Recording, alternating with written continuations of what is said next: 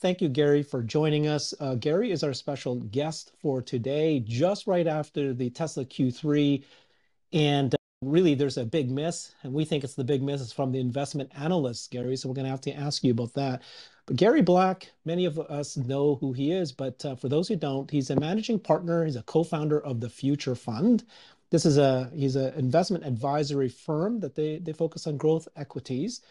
So his background's very impressive, Gary. I've always liked to tell folks because few actually tell anybody what your background is. And you've been 30 years at this. You've been a CEO at Aegon. You oversaw $120 billion in assets there. You're a CEO at Black Capital, at Janus Capital Group. You were CIO at Goldman Sachs as well. So check out his website at The Future Fund, and he's got some ETFs there. So Gary, welcome joining us. We really do appreciate you here. Thanks. Appreciate being here. Wonderful. First question we want to ask you, as always, is, the investment analysts' estimates for Q3 were way off, but weirdly, they were much higher than the retail analysts and also much higher than what actually happened. So I think consensus was 454,000, and of course, the actual delivery was 435. Fortunately, nothing happened to the stock. It didn't go down. It was kind of built in. You were already telling folks that was the case. So why don't you give us a roundup of your thoughts of what happened with Q3? Okay. Well, just remember, there's a difference between the sell side and the buy side. You can't see with the buy side. The buy side is Fidelity, T. Rowe, Capital, ourselves, people who are actually buying stocks. The sell side, they're brokers. They put out estimates. They get paid through commissions. Always got to remember they're salespeople. They build models and everything, but their job is to basically make money and get people on the buy side like me to pay them commissions. So they're more of a marketing type thing, but that's when when they say the consensus, that's the sell side. Buy side, you have no idea what it is. And I think, and the buy side is what controls the stock, though. That's the hedge fund community, and again, the big long only shops. And I think most people on the buy side, at least I talked to, were using numbers much lower than 455. They were kind of in the 440, 445 range because, like yourselves and a lot of people on retail, they could see that the China numbers, there were no Model 3s to sell.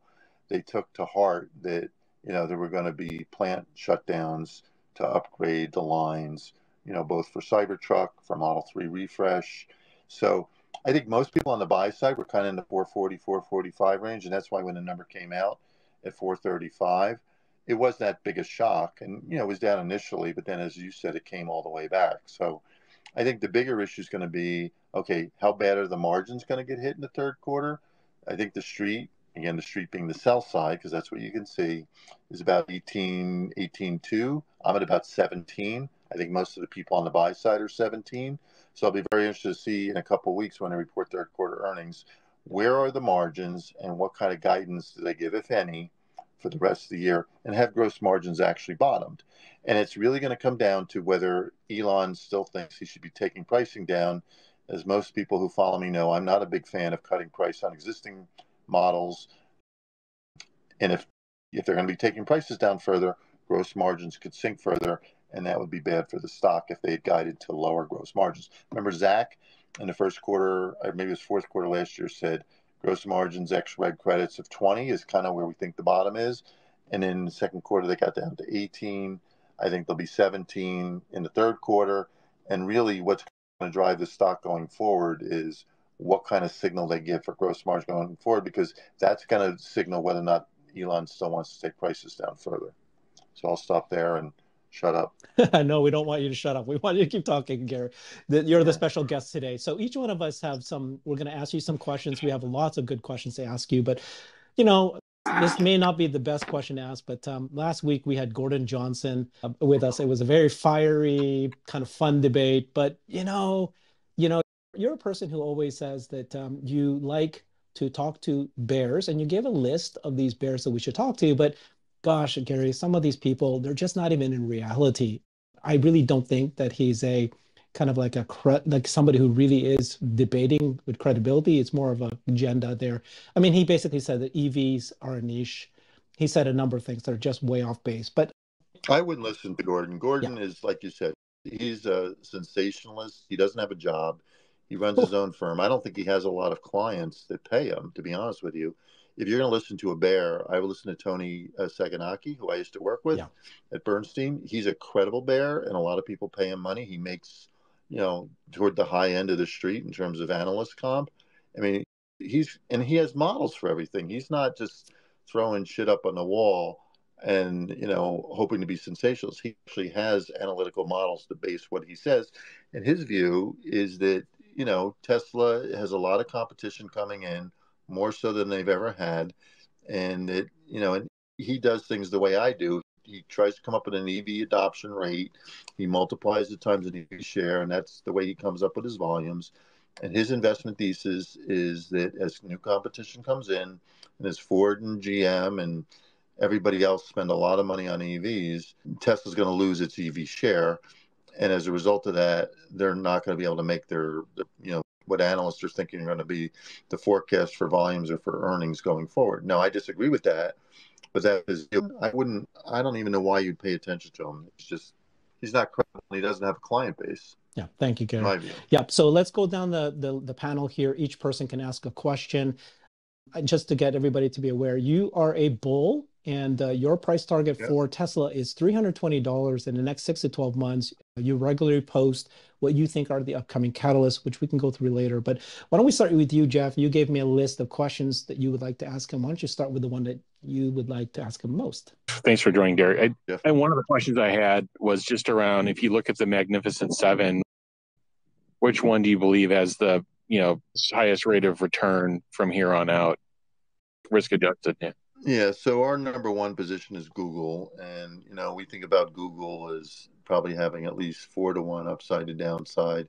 It is still an AI play as they build Bard into their search engine, and it's got YouTube obviously as advertising continues to rebound, for lack of a better word. It doesn't have any drama. It's a very on a risk adjusted basis, you don't have a high beta, so we think, the only thing negative you could say about Google is they already own 90% of the search business, which is the cash cow. So they don't have a huge upside, but they don't have a lot of downside either. It trades at about 18 times next year's earnings, which is about where the S&P trades. But it's got, probably 12 to 13% growth. So, we try to look at things from a price earnings relative to growth basis. It still looks pretty reasonable to us.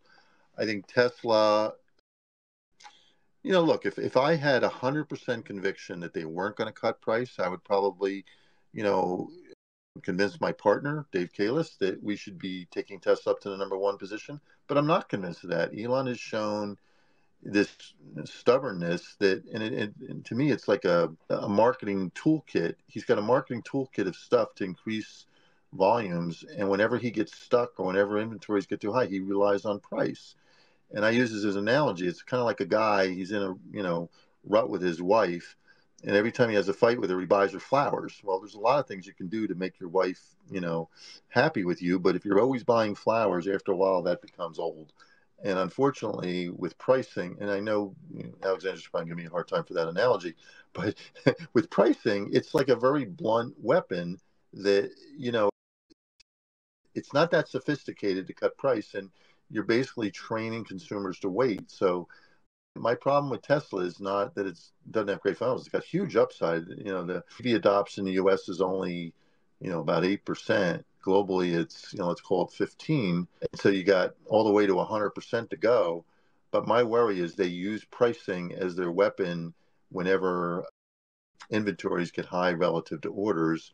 And that's not good for the stock because it's a permanent value reduction whenever they cut price. And they just cut price on SNX, as mid-August. You got no volume increase as a result of it. You would think they would look at that and say, okay, price elasticity, at least in SNX, is pretty low, so let's not do that anymore. But I don't have conviction that they've learned from their mistakes when they cut price. So that's why we don't put it as our number one position. I really like Tesla. I think EV adoption is going to continue to grow very rapidly. I think Tesla, as they go into pickup trucks, which is a TAM they're not in, as they go into the under the, let's call it $30,000 segment, which is a TAM they're not in, as FSD gets to be level 4 and higher. Those are all big positives, but this pricing issue just kind of hangs out there. And it makes me nervous that if they cut price, especially on Model Y, that's bad for the stock. So that's why I don't put it as number one. So Google's number one, Tesla's number two. Gotcha. Couple quick follow-ups on that. One is on the SNX really quick. I know it's only like 4% of their sales, and I took advantage of FSD transfer, and I was basically the week before they did the price cuts. So, and then I just for shits I bought an X. I just for shits I actually ordered an S, and I was trying to see what kind of trade-in I was going to get, and right when they did the price cuts, I ordered it. You know, I'm in the Midwest, and I couldn't get a delivery date before October 5th to 12th. So I think some of that, you know, the point in time in the quarter when they did the SNX price change may have something to do with how much uptake they were actually able to fulfill in the quarter.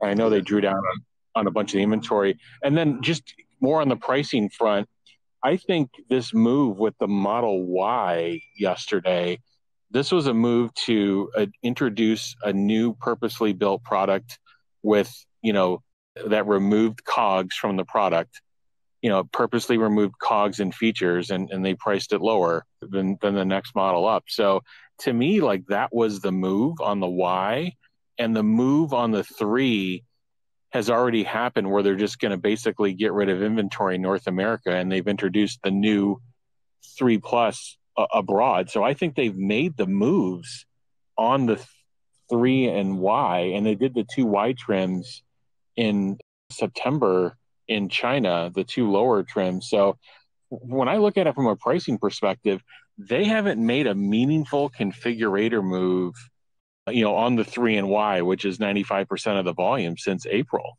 And so I think they're largely done. And this is kind of, to me, the move they did yesterday on the Y, and then the introduction of the new 3 tell me they're largely done with those moves. I don't know what your thoughts are on that. Gary, I muted you. Sorry, please unmute yourself. Yeah, I agree with that. If you were to say, what is the best thing they could do on Model Y, it's exactly that, because they got rid of the all-wheel drive, we'll call it standard range, which was priced, I think, at 47.9 or so a couple weeks back, and now they have this 43.9 rear-wheel drive, very slow, 0 to 60 in 6.6 seconds. That's slow in my book. But, you know, it's a way of getting people, you know, we used to call them flanker products when I was in brand management. And years ago, I worked at J&J on the Tylenol business, and we were always fighting generics. And you want to have a flanker product that you can put out there to get people's attention. And 43.9 is, for an SUV, or is a flanker product. So you're bringing people into the franchise. And if they don't like that it's 0 to 60 in 6.6, they can buy a Model Y long range at, you know, 54.90. So I think that's a smart strategy, because they're not cutting price on Model Y effectively. They're basically bringing out another trim, which is fine. And that's not going to, I don't think that's going to cannibalize long range Model Y or performance Model Y. I just don't. I think it's going to be a different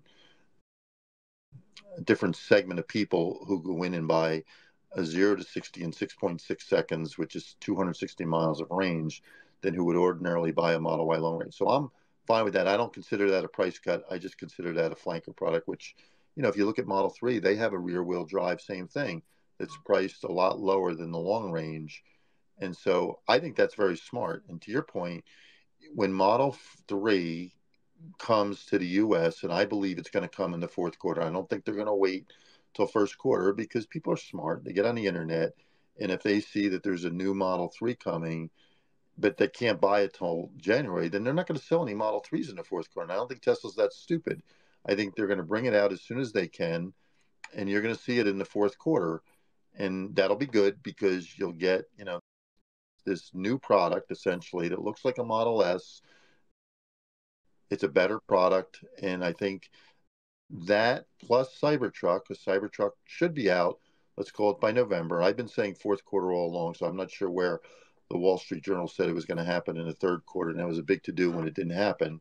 You know, and I know maybe Elon, you know, suggested maybe it would hit in the third quarter, but I've always thought it was going to be fourth quarter. So when you get Cybertruck and you get it rolling around and everybody's watching it and saying, wow, that's pretty cool, or I really hate it, but at least it gets people's interest, and you get a new Model 3, which is their entry-level car, I think it sparks interest in the entire Tesla franchise. So I'm very optimistic the fourth quarter is going to be north of 500,000 units. That's the bottom line. And the street right now, it's hard to know. I didn't look this morning when I got in, how they changed fourth quarter numbers. I think the street's at about 495, let's call it, for fourth quarter. But I think you could be north of 500, and that'll be positive for the stock. Okay, thank you. So let's have Christian come up with his question. Yeah. Thanks, Gary. Thanks for joining us. Well, wonderful conversation so far. So my question is more of a broad question. I love you on your numbers. You're very detail oriented. It's a little bit different than the way I do it. I do more napkin math. And I think as you get out like 3, 5, and even 7 years, 2030 or something, 2031, it becomes harder to kind of do these discounted cash flows back.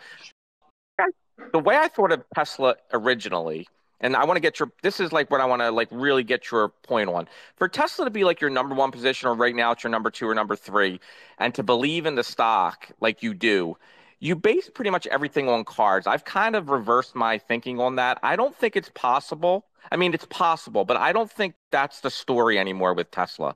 I think Tesla, and you don't really buy into this, but I don't want to put words in your mouth. I think you have to start to implement, and I think the Wall Street is, and investors are, either an FSD scenario or a Tesla bot scenario in the future, which is going to drive tremendous value. Because if you do it on cars alone, and you talked about Elon, and I think you're right, Elon is not driving profit in the automobile business. He's driving units and he's taking margins down. So I think if that's your thesis long term, that's going to be a hard thesis to get a 1.5, 2 trillion, $3 trillion valuation on that, because they're going down. And I don't know in this interest rate environment, if it stays like this for years, that it's going to get much better. I agree in a zero interest rate environment, it would have been possible. So I'll sum it up here and I'll get your opinion. Okay. If you did 10 million cars, Gary, 10 million, which is far down the road, and Elon's driving price down, and you're bullish on the Model 2, which I am too. But that's going to be a lower price car with lower margins. So let's just do a general math problem and say, okay, 40 million cars, 10 million cars times $40,000 unit price, and we give a 10% bottom line. Let's be generous, 10% net profit. You're going to make $40 billion. And, at that point, you're pretty much exhausted all the value. And if you just throw like a 20 or 25 multiple, you're at 800 billion to $1 trillion. If you want to be generous, maybe you go to 1.5 trillion. If you go a little higher, 25, 30 times. That's not a great investment over the next 5 to 7 years. So I just want to get you on the record. Are you going to assign any value? Because even though it's not in the numbers, Wall Street sees the progress. We see the videos. There is some incremental value in the stock, even though it might not be a lot. There is some value being put in the stock now because investors do see the bot progressing. They do see FSD progressing. They do see licensing deals are possible. I think that's how you get to the multi-trillion-dollar valuation. So I'll be quiet in here, and I'd love to get your thoughts. Well, and look, I'm an analyst by training, and I'm not supposed to be aspirational, meaning that's a derogatory word that we use when people are just throwing numbers up. And I would argue that if you're just saying, okay, well, bots can be, make up a number and make up a TAM and make up a market share, you're throwing numbers up. You're not doing it in a way that, as an analyst, I can do with EVs. With EVs, I look at SAR, and we know where SAR is this year, and we can look at where SAR is going to be our next couple of years. We look at EV adoption. We come up with an EV share that gives us volume. We can look at average selling price, and I try to do it by model and by how much is Cybertruck, how much is Model Y, how much is Model 3, how much is Model 2, and then we look at margins. And when I do that, I don't get anywhere near close to 40,000 as an ASP. I'm still in the 46 range, 45 range, because Cybertruck is going to be a $60,000 vehicle. And I do believe that as FSD gets better and better, I'm going to have more take rate at $12,000 or $199 a month. So I can get to a $20 price target, which you say, well, that's not that great, but I'm trying to use real numbers. And the problem I have with just making up numbers with FSD is it's aspirational. There's nothing there yet. It's all, I don't want to say it's a mirage because it's not, but it's a picture of what could be as opposed to what is. So like when you're looking at a drug, whether it be Lilly or Merck, you can look at trials and see how a product does versus competition. You can see if it works, if it's efficacious or not. When I'm looking at, pictures of bots, sorting blocks or bending over and, putting boxes, it doesn't tell me anything about the TAM. It doesn't tell me anything about competition. It doesn't tell me anything about the pricing. So it's really hard for me to just like throw a number up there and include it because it looks kind of cool, right? I'm a numbers guy. And it doesn't mean that I'm short-sighted. It's just I need a number that I can point to and add, TAM times market share times price times margin, or I can't put it into my model, right? It's just, otherwise you're just making stuff up, and I don't do that. With FSD, I've been very clear to people, if the product can get to level 4, and this is a big and, so it's an and statement, and Tesla is willing to assume the liability if something goes wrong, then yeah, that could be a big segment too that I'm not including in my numbers. What I'm including in my numbers is a 12% take rate times half of it at $12,000 per unit of FSD and half of it at $199 a month. And that may be too low a take rate, but at this point, I'm not comfortable just making up a number saying, well, it's going to be 50% or 30%, because I just don't see it as being that differentiated by everybody. Everybody's working on autonomy, and everybody's trying to build the next bot that can, take people out of the assembly line. And to say that Tesla's going to have 100% share of that, I just think that's naive. And that's what I see a lot of people do when they put their numbers out there. So it's not me trying to be conservative for the sake of being conservative. It's just me being an analyst saying, if I can't come up with a formula for estimating volumes and revenues and profits, I can't just make them up. And people say, well, you should just throw something out. Well, that's just not the way I do it. I want to have something I can actually pin my head on. And again, what to me would change my mind on FSD is if Tesla says, we are so confident of autonomy and FSD that we're willing to assume the liability if something screws up. And I don't see them doing that yet. So that's my response to what you said. Okay, Gary. Well, we're going to get to you soon. We're going to be able to change your mind shortly. We've been having lots of conversations. We are absolutely off different opinions here because there is value in AI. Sure. There's value in FSD. There's value in the bots. There's value in energy, which, you'll be adding a. But Herbert, can I tell you something? What bothers me when you say that, nobody puts out a model. People just throw out numbers and say, well, it's going to be twice the level of the car business, or it's going to be $50 billion. But show me, because I'm an analyst, right? I can read numbers. If you say, here's the TAM, here's the market share, here's the pricing, and here's the margins. If you would do that, I would be more convinced. But nobody does that. They just throw numbers out. And that's what bugs me. It's not. Did you feel that the Morgan Stanley analysis was also just throwing numbers out? Yes, I did. It's aspirational. It's not what I consider a rigorous analytical framework for thinking about how big the opportunity can be. Yes, I did think it was more aspirational. I appreciate that, Gary. If I could just follow up, though. So Sure. just with some, you don't have to get into detail, just with the simple napkin math. I think let's not go with the 20 million. Let's say they can get to 10 million, right? Let's say we're in a, right. I use 10 million for 2030, by the way. Right. Okay. Beautiful. Multiply that by your 46,000. You get $460 billion. Now, this is not energy. We're just doing auto. What is their going to bottom line? What's their take? What's their net profit on that? What's your margin on that as net profit? Okay. Well, I don't have anything in front of me because I'm talking from. Well, if you just did it like 10%, it would be like 46 billion. So what's the multiple you're going to put on that? You barely get to maybe a $1 to $1.5 trillion valuation. That's why I was just trying to press you. How do you get so bullish on the stock as a number 1 or number 2 name if you're not going to be bullish on these other opportunities? Because first of all, you got to factor in that Cybertruck could be, it's probably not, they have 2 million pre-orders. It could be, let's say, 500,000 units a year at an average ASP of, let's call it 60. Okay, because you're going to have some people like me take the tri-motor. You have other people take the dual motor, and some people will take the single motor.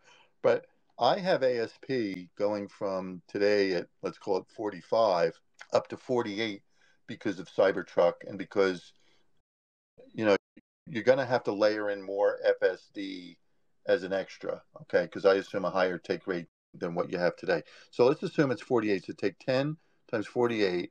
I have a gross margin of about 21%, and I challenge you. I don't say, well, that's too low, so therefore I can't like the stock. That's what analysts do. They come up with the different pieces. They come up with the ASP. They come up with the volume. They come up with the gross margin. And R&D and SG&A, which is the two fixed costs, get levered so that my operating margin by 2030 is about 16%, because that you don't need to keep spending R&D at 30, growing R&D at a 35% rate. You're leveraging that. So by the time you get to 2030, I get a net income number that's like, I don't know, it's about $90 billion, give or take. So, yeah. And then when I take it divided by, let's call that, 4 billion, almost 4 billion shares, I'm at $24 a share. And I don't look and say, well, that's too low to justify the stock. I just look at, okay, that's what it is. So at that point, what PE do you put on $24 of earnings? And that's a big debate, at least the people I talk to, because at that point, EV adoption's at 60%, and you're not going to grow at 50% a year. You might grow it, I'm using 20% a year because you're already at 60%. So the easy growth it's had, I put a 1.5 multiple on that. That's 30 times. That's $720. I discount that back at a pretty high cost of equity because Tesla has a very high beta, 1.6. And so I discount that back at a 13.1% cost of equity. And that's how I get $320. But you're right. I don't then say, well, that's too low for me to justify. So let me add some stuff for robots and for maybe FSD license. I don't do that. I try to look at it purely and say, okay, what is the FSD business worth? What is the robot business worth? What is the storage business worth? What is the energy business worth? They add it all up, and that's how I get my number. But I don't step back and say, well, that's too low. I can't justify it being number one anymore. So therefore, let me add some stuff. I just don't do that. Yeah, 100%. I just want to do one more follow-up, and then I'll give it back to you, Herbert. I love that detail, Gary. That was awesome with the numbers. I just want to ask you one more question, because when you started, you said you were worried about Elon driving costs down, and he's not worried about margins, right? Because his plan is to get units out and then maybe, get FSD and make all the money on the software. So as a portfolio manager, that's your thesis. But the CEO is continually telling you that he's not going to do what your thesis is going to play out as. He's going to do the opposite. So where do you, or what percent concern do you have that your thesis is in jeopardy because the CEO of the company you're invested in is going to do the opposite, and he's going to move units and drop price and margin and income to get where he wants to go rather than what you think? Well, because that's why it's not my number one position. That's why Google's my number one position. So yeah, if left to, what Elon's saying, I probably wouldn't own it, at even 8%, which is what we'd own it. We'd probably drop it to 5% if I believed Elon. I just think at the end of the day, he's got shareholders. And I think, he does respond to the stock price, even though he says he doesn't. And so I think at the end of the day, he's not going to just drop prices to zero. If I look at the master plan 1, 2, and 3, he doesn't talk about taking existing models down in order to accelerate the world's transition to sustainable. He doesn't talk about it. He talks about introducing new models, and I'll put models in quotes or in italics or bold or whatever you want to call it. And he talks about you go from the Roadster to Model S to Model 3, and we'll put a name on it, Model 2. That's new models. He doesn't talk about continually taking prices down. He talks about introducing models as costs go down, and that's perfectly fine. I agree with that. To me, the most important thing Tesla can do, and I've been saying this now for probably 3 years, is bring out a $25,000 to $30,000 product. In fact, I remember raising us think about it a year and a half ago, saying, why did Elon de-emphasize that? He said, well, that's not our priority. Why they couldn't do it then, right? I get exactly. It. But why de-emphasize? That's the most important thing. That's part of Master Plan 1, 2, and 3 is to keep bringing out lower priced models. And I'm a big fan of that, but I'm not a fan of taking Model S and X down by 20% when you're not going to get any volume out of it. These are premium price products. Apple doesn't do that. Apple doesn't take its flagship products down 15 or 20% to drive volume because there's no demand elasticity. And I've got people say to me, well, that's because interest payments are so high right now and demand would have gone down if he hadn't done that. That's bullshit. When you look at the SAR, I don't know if Ward's put out their SAR number for September, but it's 15.5 million. I heard GM did. That's up 15% versus year ago. People are buying lots of cars, and Ford and GM and Stellantis are all going to be very close to record profits this year. So when people say, well, if they hadn't taken prices down, they would have been in trouble. Well, that's just not true. When you look at Ford, GM, and Stellantis, they didn't take prices down, but they're doing just fine. So I'm just not a fan of taking prices down. To me, that lacks creativity. Go out and use other tools in the marketing kit to drive EV adoption. There are so many people out there, and you guys know this because you talk to them, who don't know what a Tesla costs. They think a Tesla costs $80,000, and it doesn't. You can buy a Tesla, and you got a $7,500 IRA credit. You can get into a Model 3 for $32,000, and nobody knows that. Why not? Yeah, why not use that weapon instead of just keep dropping prices down? we've had this conversation too often, Gary, but I mean, I if know. you had your way, Gary, there would not have been price cuts in January, and we would be having such great margins based on what you're saying. And guess what? You would not be able to say today that the EV cars are now at parity or even cheaper than ICE cars. That is the model. They have to bring it down to that price, and then they move forward from there. So if you had your way, Gary, no price cuts at all, we'd still be way up above everyone else, and you'd say, hey, you're happy. And that's not the right strategy. No, I wouldn't have been. I wouldn't be happy. What I would say is the price cuts have not driven volume. And look, I can't look back and say we should have done this or should have done that the way you are. What I can say is people started the year with a 1.8 million forecast for 2023, and Elon started the year at a 1.8 million forecast, and that's where we still are. So it's hard for me to look back and say the price cuts have gotten any volume. You're saying that they have. I don't know if they have. I mean, the forecasts haven't changed. Wall Street's forecast is still 1.8. Management's forecast is still 1.8. In fact, when Elon was on, I guess it was the fourth quarter, first quarter, said 1.8, maybe 2 million, and now they're saying around 1.8. So I don't think they've gotten much volume by cutting price, to your point, but I know that their margins are a lot less. Maybe Gary, wouldn't it be even worse with the Fed continuing to raise interest rates? They needed to do that to drive volume, right? But you look at everybody else, guys. You don't just look at Tesla. Look at GM, Ford, and Stellantis. They are selling to their dealers, Gary. They are not selling to the ultimately, client. The inventory can't just sit at dealers, okay?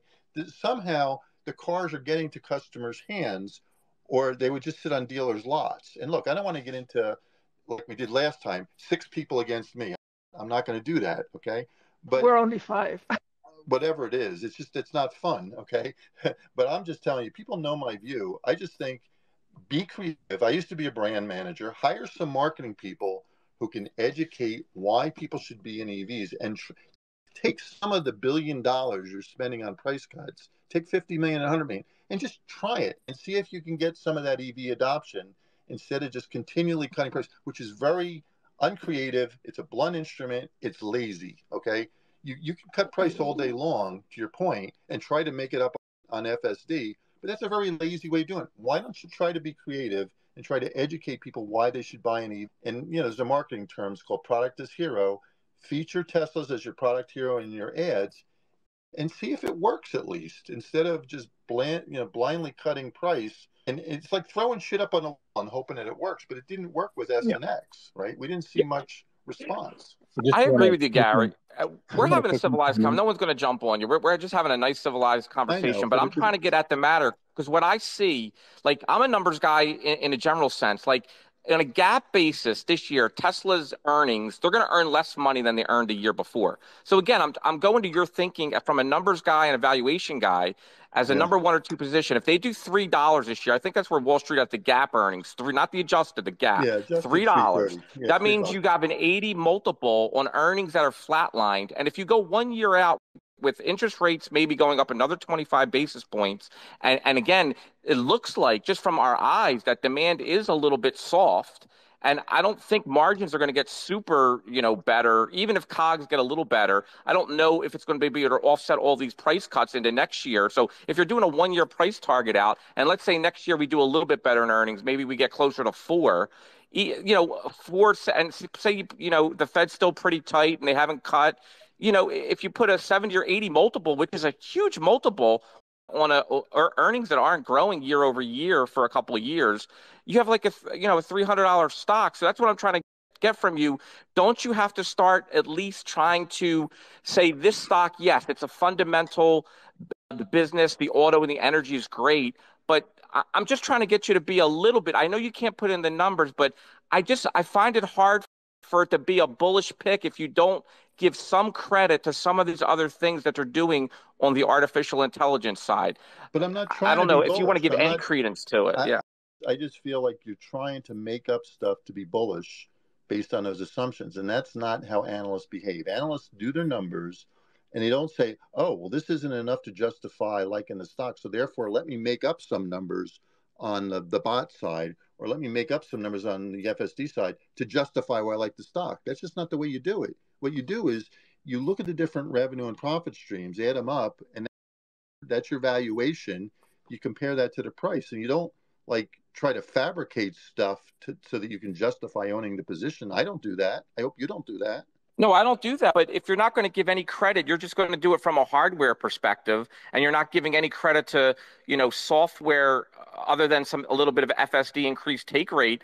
I don't know why you would assign such a huge multiple to a company that's basically its earnings is all through the metal. It's all through the metal. It's either storage or cars. I don't know why you're assigning it like 100 Mm-hmm. multiple, because that's where I'm you have not. to get your numbers. What's your No, 2024 no. earnings estimate? Well, it's 540, but my 2030 estimate, because I look past 2024, is $24, and let's call it, wherever the stock is today, it's like a 10 multiple on 2030 earnings. That's dirt cheap.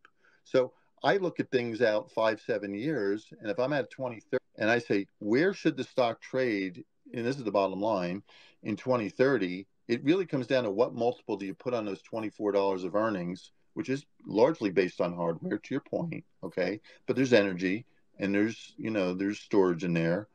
So at $24 in earnings, do you put a 30 multiple? Can you justify a 30 multiple? I can, because I think at that point, when you have 60% EV adoption, you can have a 20% long-term growth rate. So therefore, I can put a 30 multiple, and I can own this stock because I have a $720 valuation, for lack of a better word, by 2030. I discount it back. I get, $320. That's still, what is that, 25% upside. So, and look, if I could be convinced, and you brought this up, if you have Model 3 pricing going up, and if you have no cuts in Model Y, that gives me more conviction. I hold my numbers back because I just don't have conviction that they're not going to take prices down again next year. I hope they do. I hope they leave them where they are. But if they were to, I know the way institutions think, if they were to take Model Y prices down 15 to 20% again, because he's producing more than he's getting orders on, because to your point, interest rates are going higher and therefore people aren't ordering cars as much. I'm telling you, the stock is not going to be at $250. It's going to be much lower. They will, because people will have to take their earnings numbers down for next year. I appreciate the answer. Thanks for engaging with me. Go ahead. I think Jeff wanted to ask a question. Before we get to Jeff, so folks, this is a fantastic conversation, great debate happening here. Please follow the folks on the panel. Everybody would really appreciate that. We have the Cyber Bowl spaces every Tuesday. We have the actual show on YouTube every Friday. Thank you so much, Gary. You're just providing tremendous value here for us. Please, if you can, share this space. Let's get more people in here. And then later we will be allowing people to come up on the panel. So get your questions ready. Send them out on tweets. Thank you so much, Jeff. Go ahead. Yeah, my comment was from 5 minutes ago, but it was really around why is the SAR up on, non-Tesla, and why are they able to ship and ship at those margins? The reason is they were undersupplied for the last 2 to 3 years, and they have a lot of pent up demand. They weren't able to ship cars. Tesla recovered from COVID and from the silicon issue probably 18 months sooner than legacy autos. I'm not saying that's the entire reason. I'm just saying that's a reason why legacy auto is able to, or so this year versus last year. Last year, they were woefully undersupplied, again, due to their slow recovery. That was it. That was my point. So you think it's a supply issue as opposed to demand issue?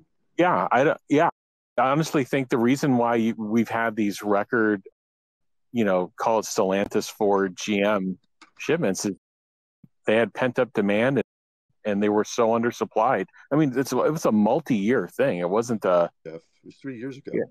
Yeah, and they didn't recover. Just if you look at their inventory levels, they didn't get back to 50, 60 days of inventory, I want to say, till earlier this year.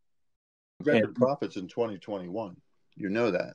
GM Ford, look at GM Ford and Stellantis earnings. They had record profits in 2021. So did Tesla. I know, but the point is that everybody keeps saying GM Ford and Stellantis are hurting. They're not hurting.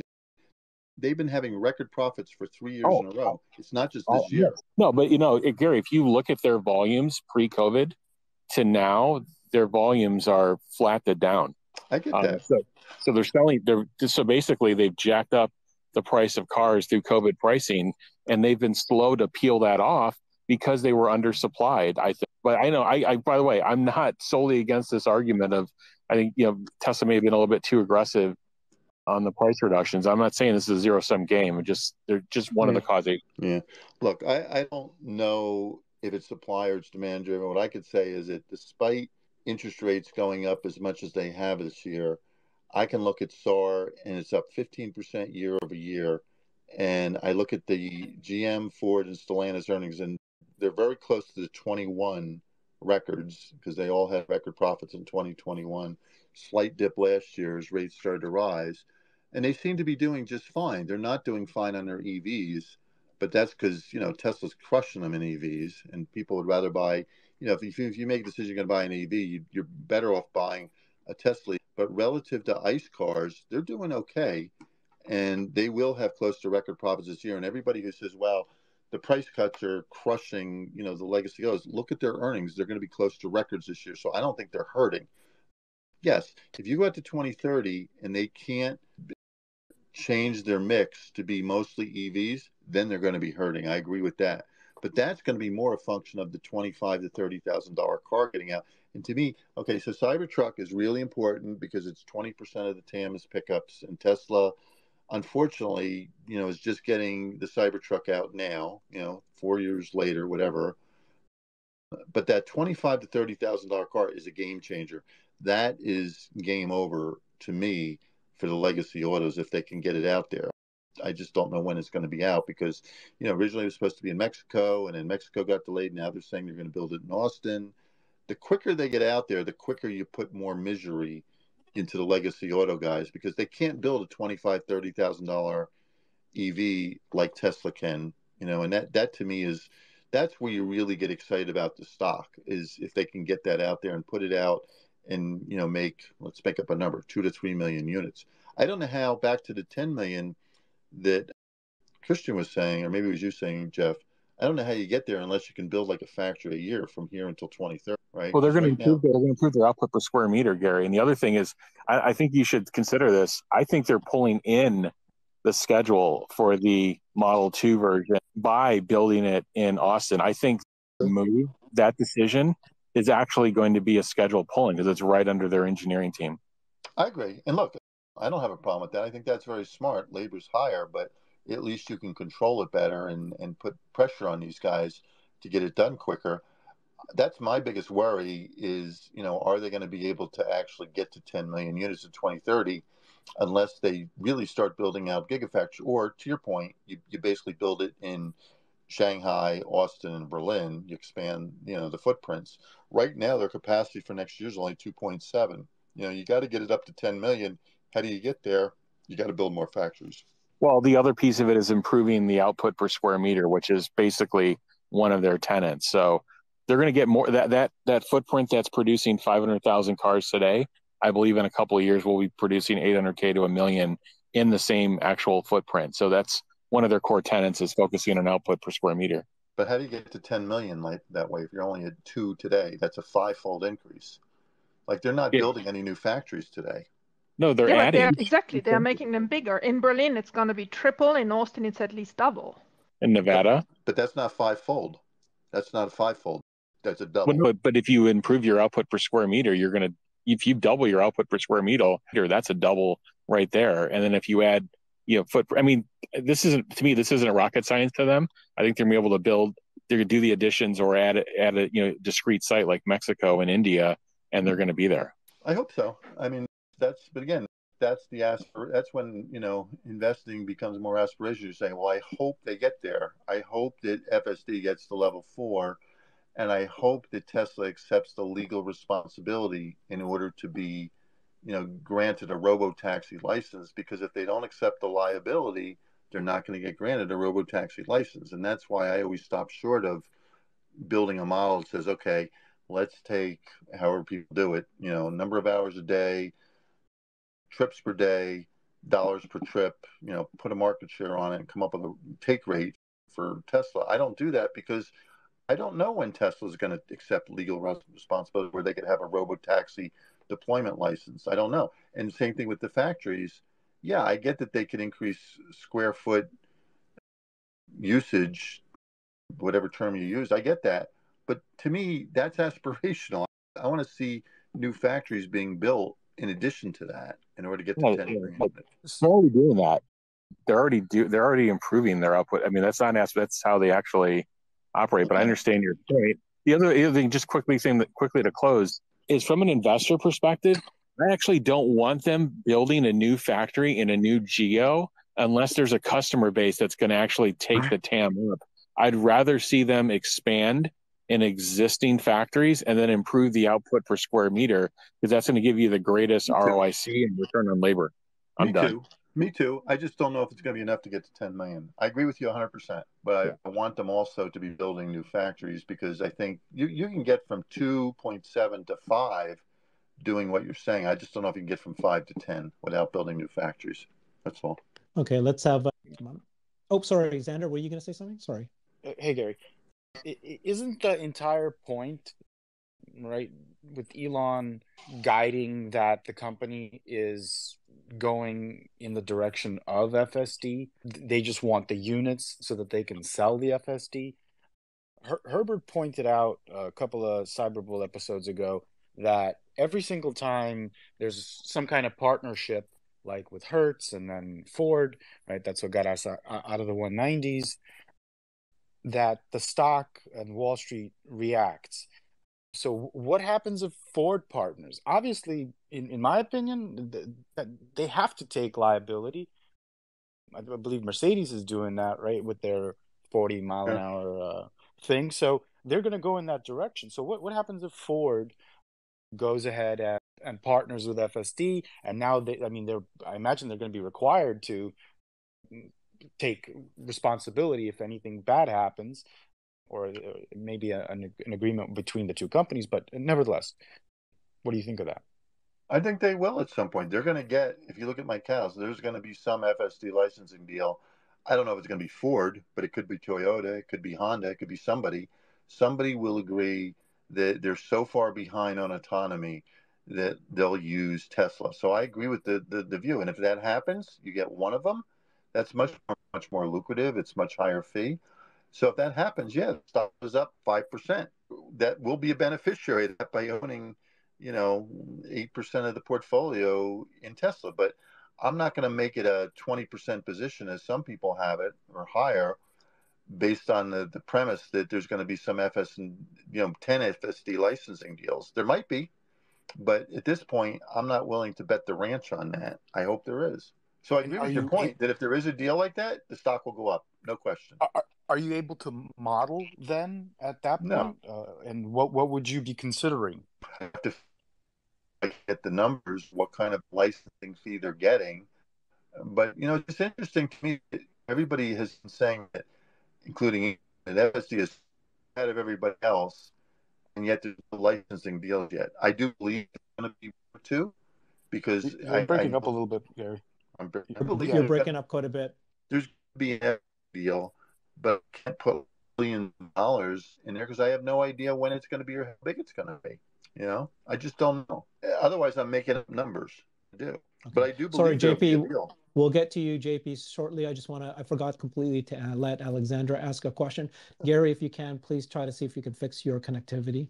Can you believe that you nearly forgot me, Herbert? How did you do that? Never. I'm going to see if I can move from where I am. Yeah, because you want to listen to me, Gary, don't you? I'm in my office and I'm. Take your time. And while we're transitioning, I did want to say, Thank you for helping retail shareholders understand Wall Street. It's helpful, Stop especially in the sucking up. beginning. Oh my God. No, look, it helped me find conviction in Tesla when Wall Street, when I can understand what Wall Street's up to, and Gary's been there to help learn. Okay. Is the reception any better? I appreciate that. It is. Much better. It's much better. It's much better. Yeah. And you got your soft talk. I hope you heard it.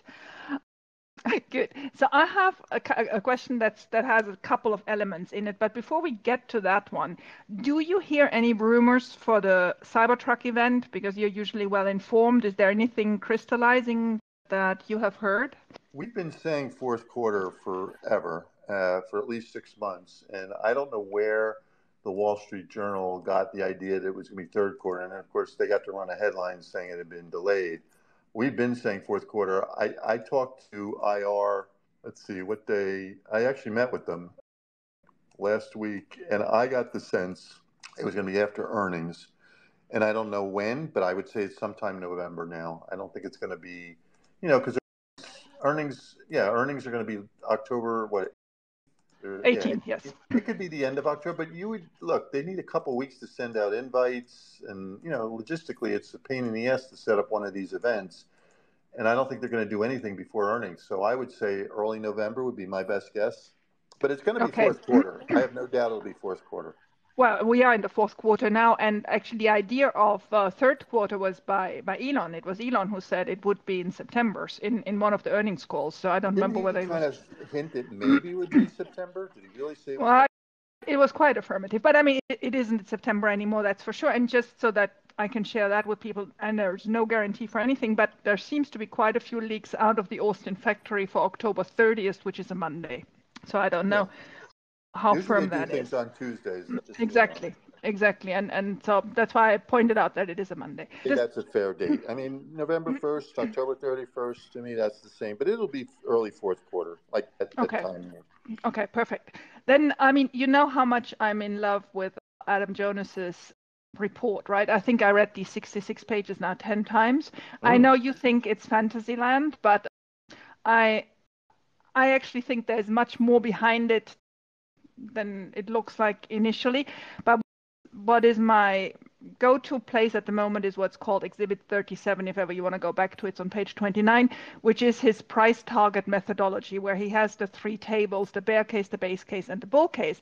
And where you will actually agree is his bull case only counts for 10 million cars, right? So he's not one of those 20 million by 2030. His best case, his bull case is at 10 million. His base case is under 8 million, and his bear case is only at 5.5 million in 2030. So that's giving you some thought for that. Can they even get to 10 million? But what I found is very interesting is that he's giving about 10% of the value to e-powertrains sold to third parties. And that was the first analyst where I had this element in it, where we know all about the FSD and the operating system and whatever, but here we're talking really about the powertrain. Is this something you have ever thought through?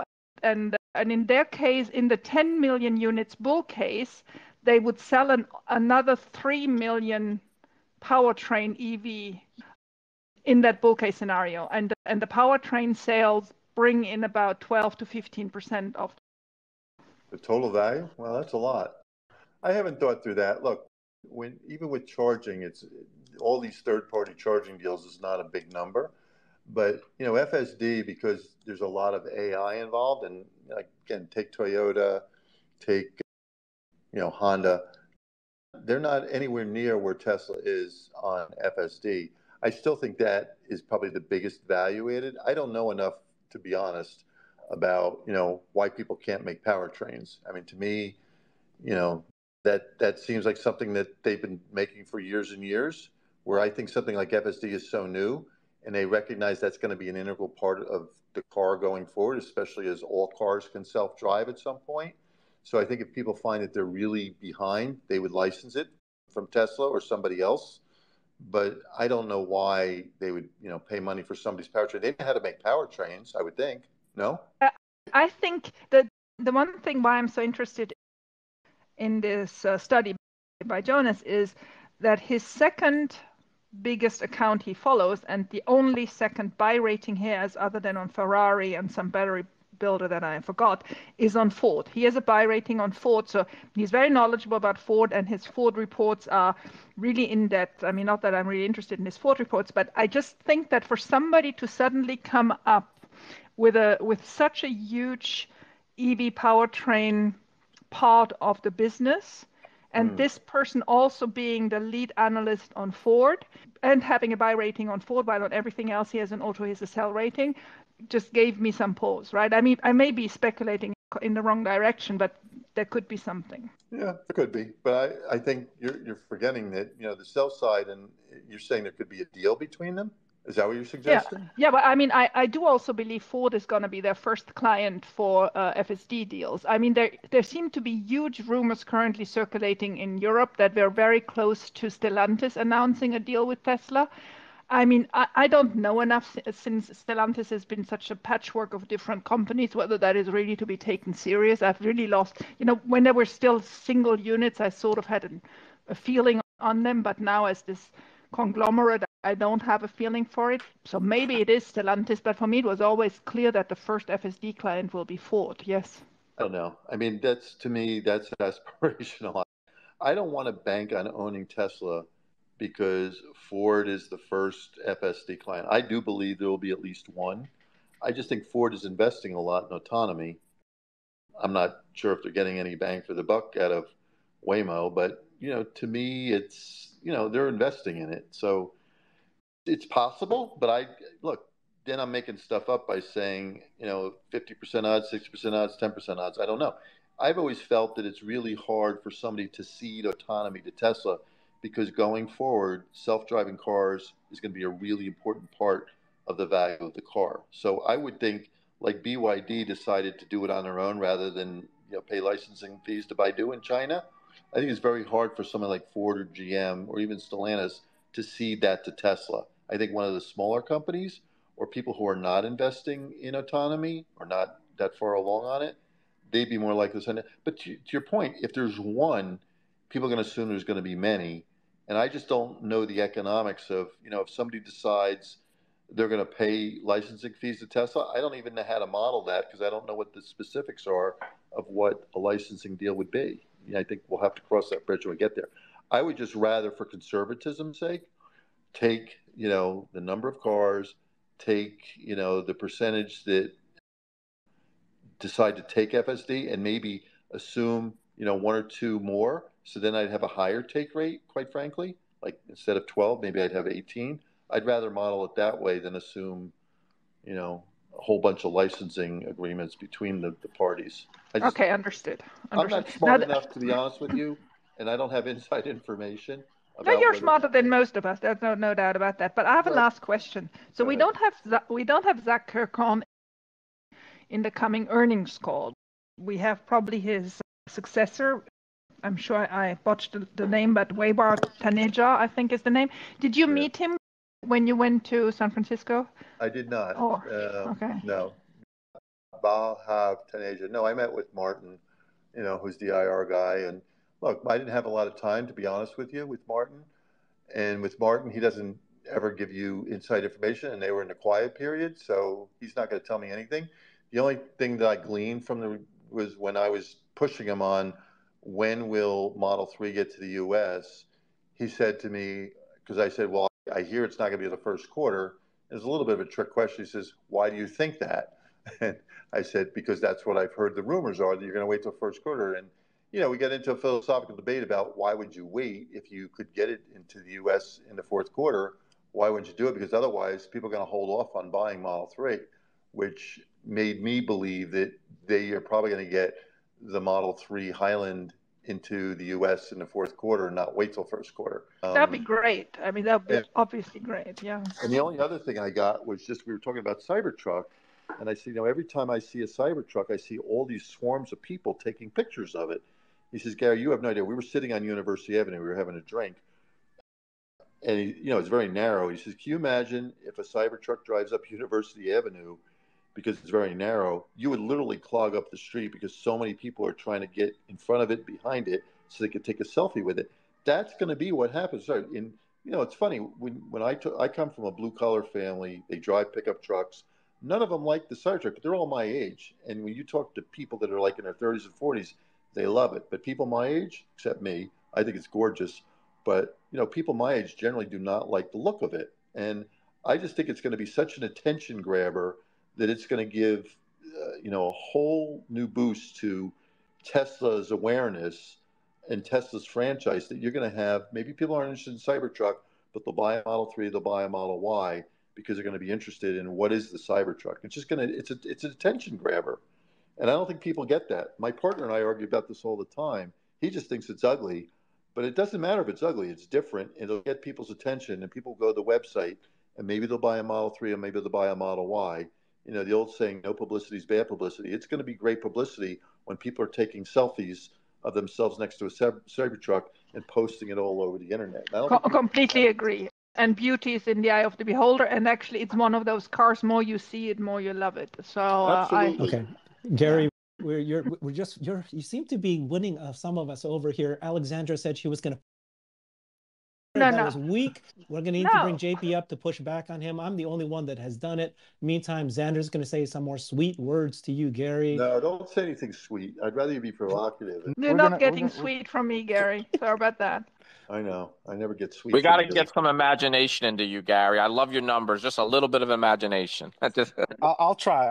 So Gary, you said that others will solve FSD2, and I've heard you speak about that. But like, if V12 is an order of magnitude smaller in the code, if they went from like 300,000 lines of code to, let's say, 3, and you're building out this dojo and all of these computers to process all of this video data, isn't there a moat there? And I imagine you're aware of all of those details. So how do you not have some sort of number?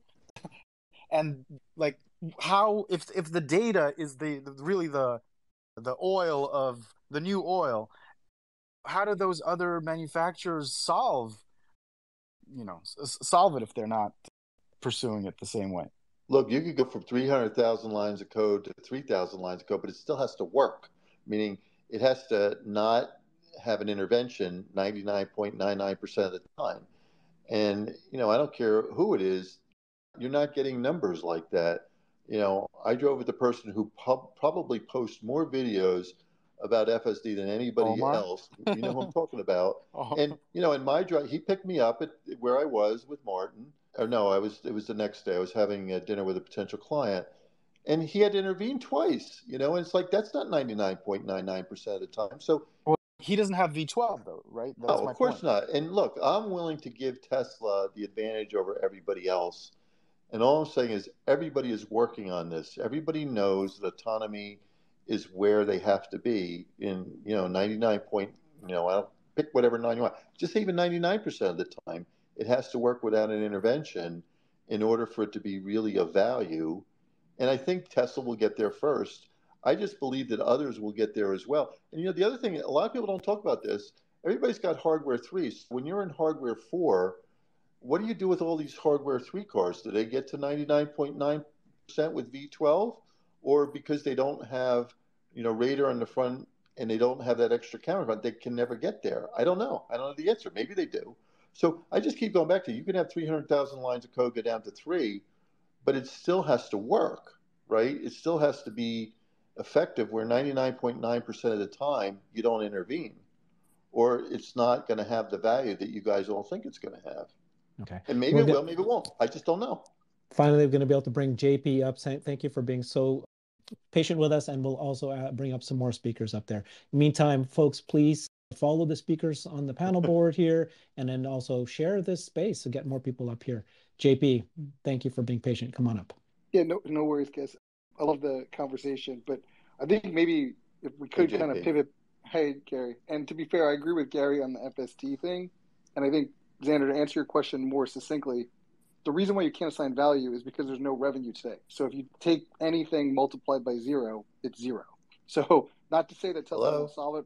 Not to say you can't hear JP? Gary, it looks like you can't hear JP. Okay, so. I can. I'm sorry. There was somebody that was texting me, and I was trying to text them back. But go ahead. Do it again. Sorry. So I agree with Gary there. JP? Can you hear me now? Hello? Gary, it sounds like you can't hear JP. You need to go down and go back up again. Can you guys hear him? Yes. Yeah. We can hear We him. can hear both of you, yes. How come I can't hear him? That's so weird. He's gone down. He has gone down. He will come back, but please don't text at the same time because that may make it happen again. He said, but he's not actually right. Like FSD does provide revenue. There are people that subscribe for the service at a couple $100 a month. You can buy it now still for $10,000. I know it's small, but there is if you believe the tech rate, the rate is going up, right? And it's going to be over more cars. You can multiply something and get a value for FSD. That's exactly what I do. And I do assume a 12% take rate, and I keep the price where it is, and I assume half buy it and half lease it. And that's what I do with my revenue numbers. But it's not a big number when you multiply it out. Even in 2030, I think it's like of my $320 price target, I think it's like 10%, maybe. It's not a huge number. Where you really get big numbers on FSD is by having robotaxi and assume, there's a couple million cars out there that Tesla's collecting, let's say 25% of revenue. Then you get big numbers, but then you're just throwing numbers up there. And I can't do that. Because it may work, but it may not. And you don't know how many other people are going to be able to do what they do. Go ahead, JP. I agree. Are you back? JP, are you back? Hey, can you hear me now? Gary, can you hear him? Yeah, sorry. Yeah. No, by the way, great conversation. Thanks for everyone. Sorry about the tech issue. I agree with Gary on FSD. And to be fair, I personally think they're going to solve it. I think the only ones they're going to be at to level 5 first. I think it is a moat. The main problem is the incremental revenue in the short term, right? To assume versus the liability, it's just not worth it, right? To give it to Ford or to someone else in a public civil use case, I think there's no revenue upside to leading with this now. And I think that's why they're holding back at level 2. And to be fair, I think we waste a lot of time about something that we know that, will come to fruition at some point. But I think Christian asked earlier, what's the thesis today, right? How does Gary get there? Personally, I think 10 million is hard. That's 10% of the global SAR. I don't like to get to 2030. I think that's too far away for me to guess what's going on. I like to look like maybe 24 or 36 months out. Realistically, I think 5 million cars with the existing footprint is very doable. The Shanghai alone is at 1.85 now, like today, and that's before the Gen 3 car. So when you say it's at 1.85, they're only making 80,000 a week. I know that's a million. I agree, but so what my understanding of the testing that they did is they got approval to max capacity of 5,000 units per day. They're going to run somewhere around 4,000 to 4,500, and it's going to be a combination of essentially the new Model 3 that's easier to make, and when they update the Y, they'll be able to churn out the existing vehicles much quicker.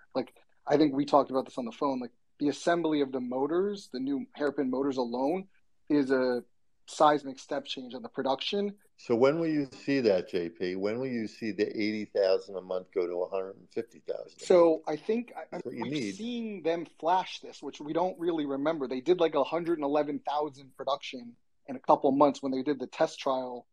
I think it was last year in Q4, right? So they did the test run in September 28th to November 19th or something last year. And that's when we saw that massive Q3 from China. And I think that was the blueprint that went into Fremont when they started to do the changeover in Fremont in Q4 and Q1. And then that's what they've been doing in Texas today. And as Alexander correctly pointed out, Berlin has been very underutilized on footprint. They've been capped from a government approval perspective to 500,000 units. They got approval to go to 1 million. And with the new production facilities within the existing footprints, forget about even making it bigger. What Jeff was saying earlier about utilizing the square footage and efficiency, each of the new gigas, and I say new gigas meaning Shanghai, Austin, Berlin, are going to have around a 2 million unit capacity. Not today, Shanghai is there now, but they're the easiest because of 3 and Y. I think Berlin will get there the fastest if they can get through the approvals, but Austin's going to be trickier because Cybertruck is a different vehicle, component than just banging out 3s and Ys. So I think I agree with the sentiment, JP. I just don't think Shanghai You wouldn't buy CapEx to 1.8 and idle it because you get crushed. No, You get crushed. I think they're going to run around 1.65 to 1.75. That's where we're going to be now. Okay, I mean, I guess they have to do it, but I'd be surprised if they procured all that CapEx and the labor and then they're not actually using it. I mean, to be fair, this is not like a normal process. They had to go to the Shanghai government and get the approval. They ran, then they had to do the environmental assessment, they had to do the labor assessment, they had to do all these things to get approval. I personally think that we're going to see some, like when the Model 3 Highland is in full ramp, we're going to see the change because the Model Y with the rear wheel drive is now the highest margin vehicle Tesla makes. It's the least components with the highest price point. It's the least amount of parts. It's very simple. And I think it's going to be a warm weather taxi car everywhere. It's going to be the number one sold Uber, Lyft, share car for the 24 probably in the world, to be honest with you. That is the perfect airport vehicle. It's a perfect urban taxi. And the main thing, which we're not talking about, the shift in the battery to LFP, different than the NMC batteries. These batteries are designed to go from, you charge them to 100%, you run them to 0, you charge it to 100. The old batteries were best maintained for lifetime to be somewhere between 25 and 75%. If you ran them full cycles, they would degrade faster. The LFP batteries are meant to literally go to 100, go to 0. And they have that durability and reliability there. So I think like there's just been a lot of delays, but the reason why LFP couldn't expand as fast because the patent didn't expire until last year. Then when the patent expired, then they had to go through the procurement process and the build process. And then they were working on the motor development. So like, I think that everyone's been hyper-focused on price. We didn't really look at the prices. No one's looking at the prices pre-COVID and what the margins were leading up to that. Everyone saw the prices go up. I personally look at those prices from that period and everyone knows they were unsustainable across the board. But the margins were really strong, quote unquote, in Tesla's capacity, but they were still losing money on building a small amount of cars from like Berlin and Texas. So like the margins were actually better because Berlin and Austin were dragging the entire, the unit economics down because there were so few cars coming out of those factories. I think in a normalized setting, the plan was to always have these cars hover around this price and have a mid-20s multiple. Like that's what Zach and Elon had targeted. No one forecasted the COVID coming in. And I think that, Gary, you're right on the SAR number, and Jeff's correct to point out the production pump, but there are massive droves of cars at dealers that are counting as GM SAR, and Ford and Stellantis, and while a lot of them are recording good profits and they're recording highest ASP or higher than normal ASPs without cutting price, they are doing less units. Like GM is down almost 25% units from before. It's over 1 million cars from Asia. Like they have lost a huge amount of almost 50% of their over 50% of their Asia business since pre-pandemic. And this year they're tracking worse than even before. And I think that's partly because the EVs from China brands have done well and have been receptive on the lower end. But I do think like Tesla is eating their lunch in a lot of core capacities because like Buick if you go back to like mid 2000s, Buick was one of the top selling cars in China as a mid-level luxury accessible vehicle. Tesla's kind of taken over that middle market luxury consumer in the tier 1, tier 2 cities in China. And I think that their financial accounting, like they're making most of their earnings in GM, like in their financial units, right? So what they can generate in interest payments and loans, it's not really in unit economics that they're blowing out earnings. And I think it's going to get messy, I think, the next 12 months for the legacy OEMs because the financials are not going to be able to save them when they start mark to market their leases coming back on their books. So but if I can, I know I just spit a bunch of shit. I think the main thing, Christian, I think 5 million cars, Gary's 100% correct. Cybertruck's going to raise the ASP. I personally think that the majority of units are going to be at least dual motor. I think you're going to see it skew towards the tri-motor for 2 reasons. One is this is the first relatively low price vehicle that qualifies for the US 179 tax exemption. So the fact of the matter is, if it's priced 60 or if it's priced $79,000, it doesn't matter. It's the same reason why G-Wagons are sold out in the US every single year, and Range Rovers are 150 grand, but you can write off 100% of the cost as part of an LLC because it meets that. Throw in the IRA credit on top of that and the actual specs of the vehicle. This is going to be one of the most bought cars in LLC for like sole proprietors in the US because of the characteristics of it.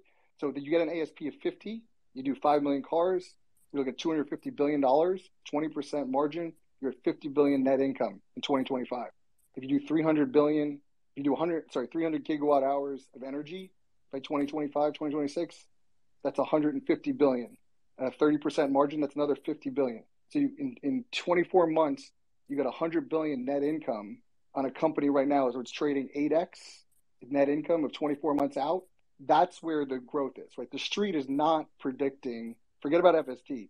None of them have potential for 100 billion net income on 5 million cars and 300 gigawatt hours of energy store. And this excludes supercharging and energy services. If you factor in some of those capacities at about a cent per kilowatt hour, because that's generally that's like a super discounted rate. And you think about it as far as supercharger miles charged and energy transferred from energy services, that number alone, which I'm not including, is 100% free cash flow. And it's in zero models, and you can model that, especially with the network now being open to other vehicle brands. Like, there's a lot of upside from the quote-unquote metal and the metal-related services outside of FSD. Thank you. Gary, did you want to respond to that? And then we'll bring up other speakers as well. No, I don't know if there was a question there. I'll just want to say, I respect what JP said there, but I just don't see that kind of net income being generated over the next year or two. I mean, what I'm trying to get out of it, and Gary did a great point of asking, I just don't know, like, if I was making a portfolio, there's something, Buffett always talks margin of safety. Like, if you want margin of safety, go buy, Google, Meta, I get all that. But when you're investing in Tesla, Tesla is a bit of a story stock. I don't think that for the degree of difficulty to get to 5 million units, 10 million units, and when you have a gregarious CEO, a very eccentric CEO like Elon, a genius, there's so many things that are kind of moving. Your margin of safety is kind of hard. So when you just do a numbers-based calculation and try to say, okay, here's the units, here's where I think the margins will be, here's the TAM, I think you lose what Tesla is about as a stock. I think you have to have some type of imagination. If you don't put numbers to it, that's fine.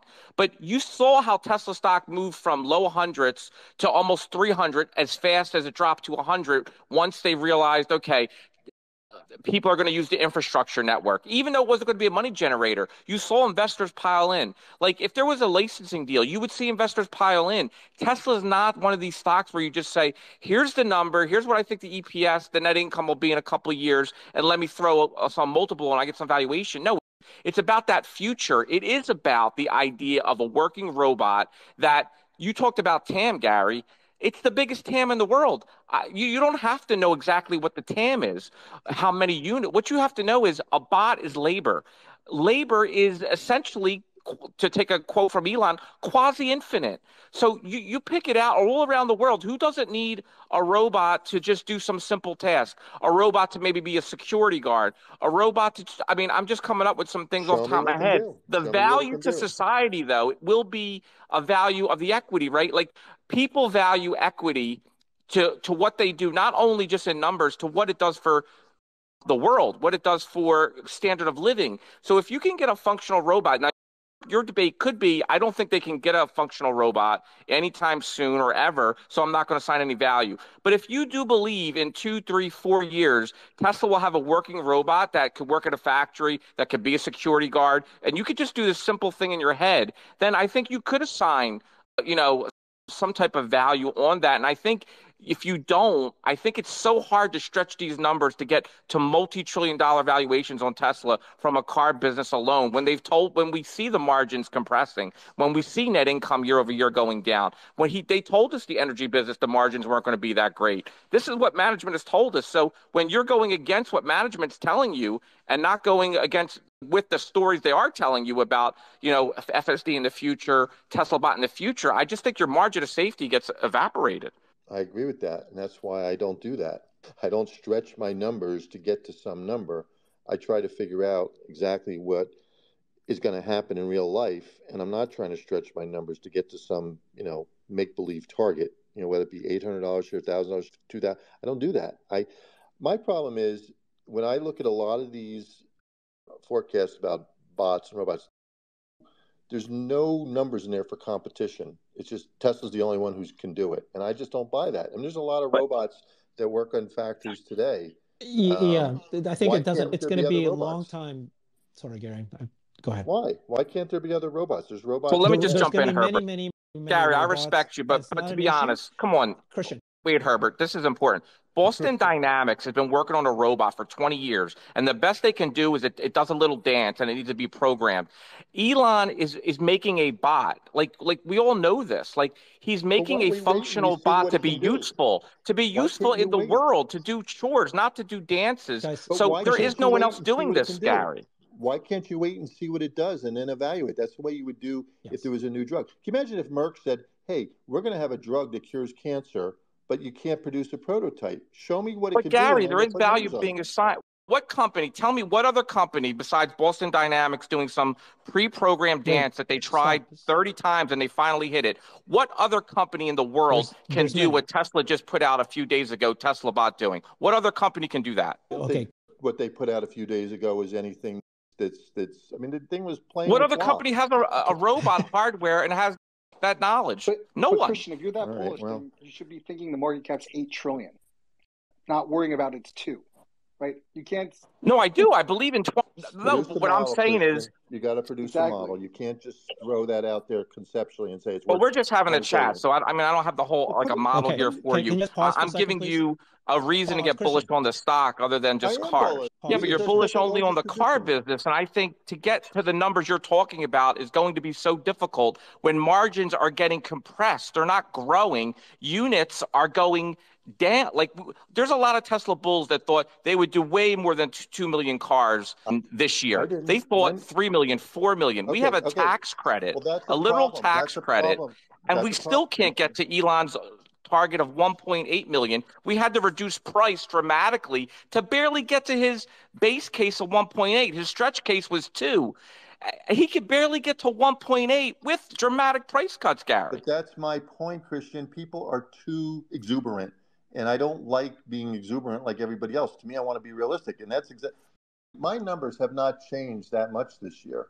I'm still kind of where I was. So I don't like being exuberant, and I don't want to be making up numbers for their other businesses. If they could show a robot that can, as you say, can replace a factory worker, replace a landscaper, replace a crossing guard, and if you could show me you can actually do that, then I can build it in. But I can't just like pretend that it's going to work and then build a number up based off of it. I have to see something that actually works.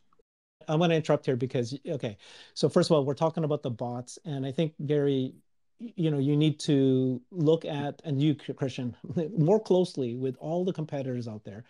Scott Walter and I have done at least 12 videos on looking at 15 different bots that are out there. They are out there.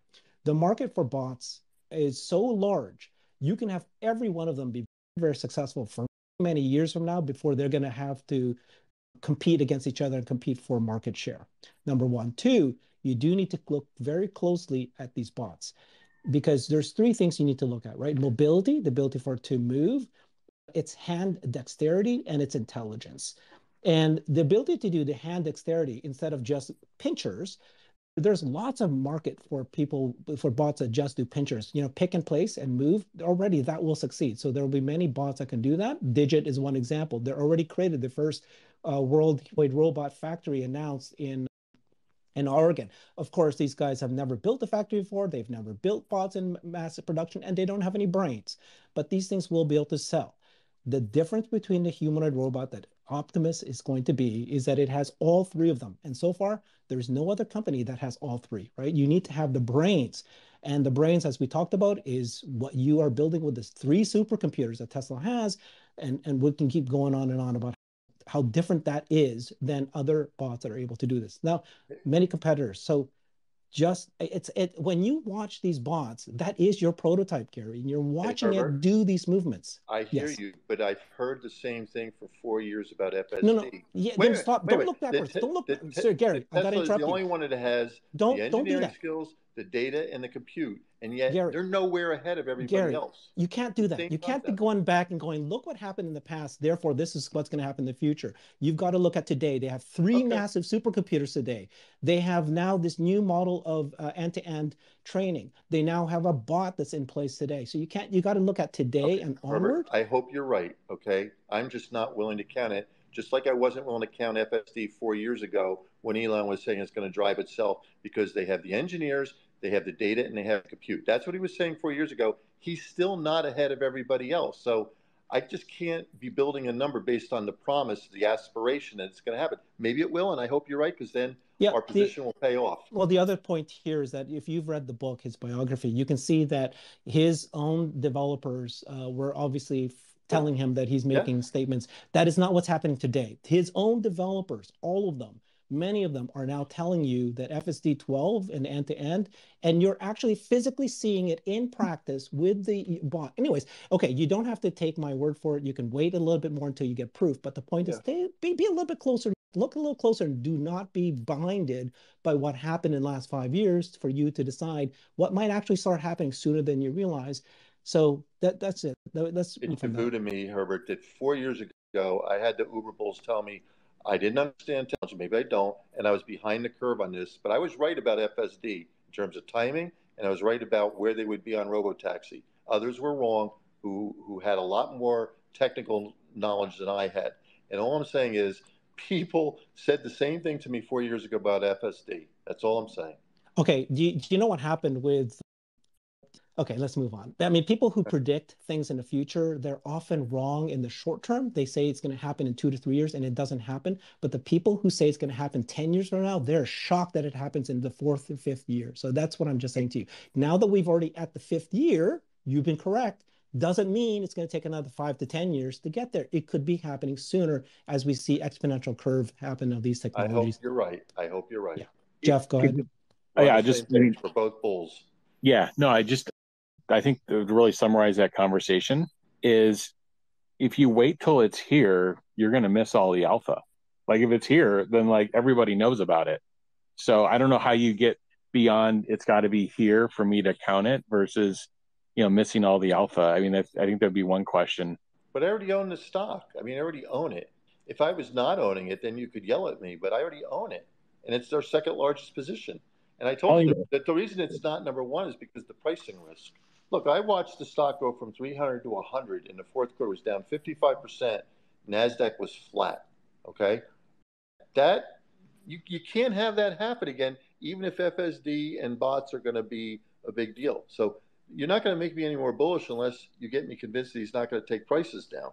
That's the risk to the stock. I thought I did that earlier with the Model 3 and the Model Y. Well, let me ask you, Gary, what exactly could Tesla do that could ever actually convince you that they will not bring prices down anymore?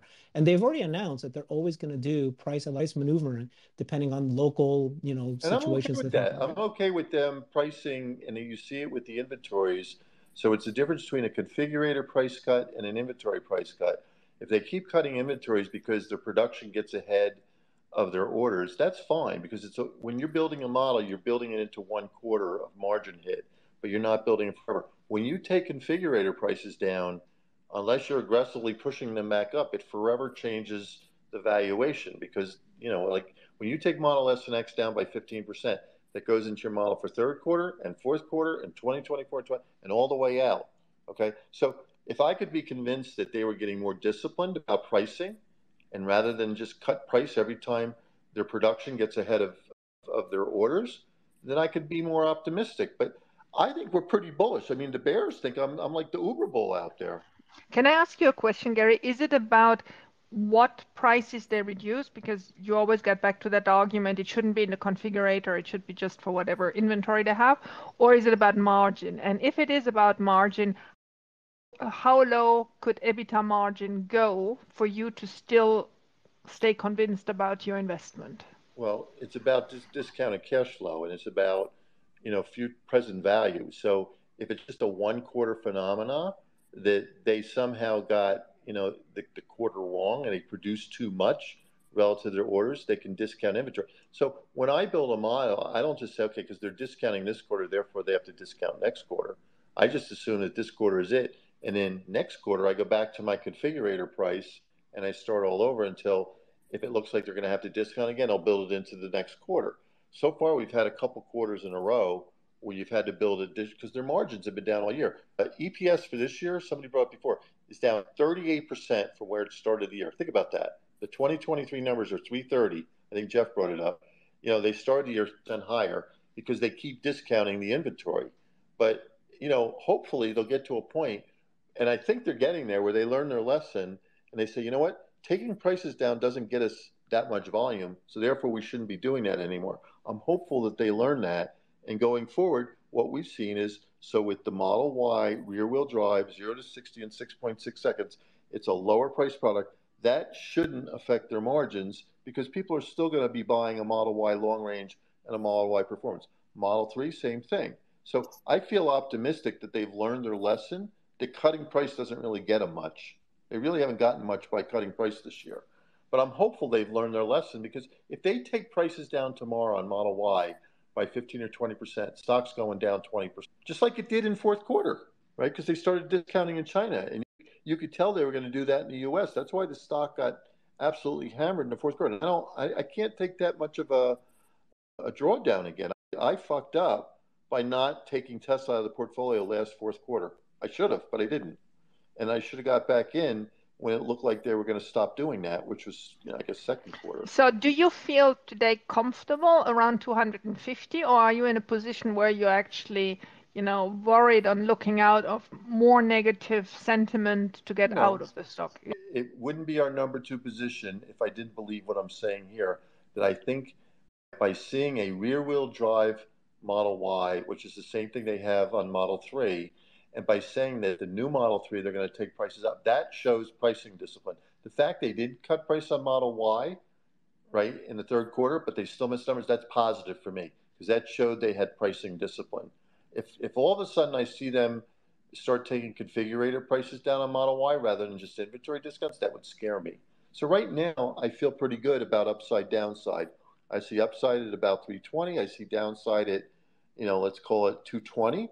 That's a good upside downside. I can keep it as my number 2 position at about 8% position. But I just don't want to see any more just random, we'll call it idiotic price cuts, because he doesn't know what else to do. Why not try educating people about why they should buy a Tesla? To me, that just is so much cheaper than cutting prices, but he won't try it.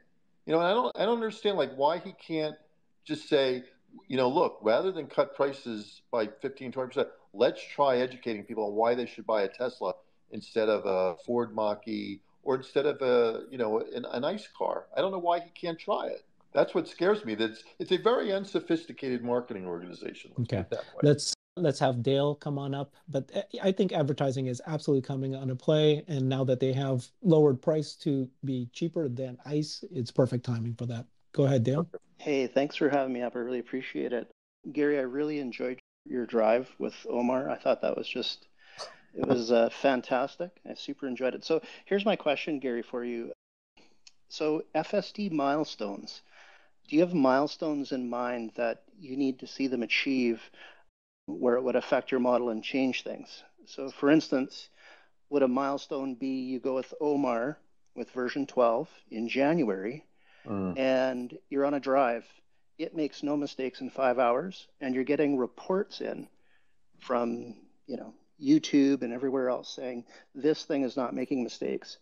How does that change your model, and what milestones are in there that'll actually facilitate change?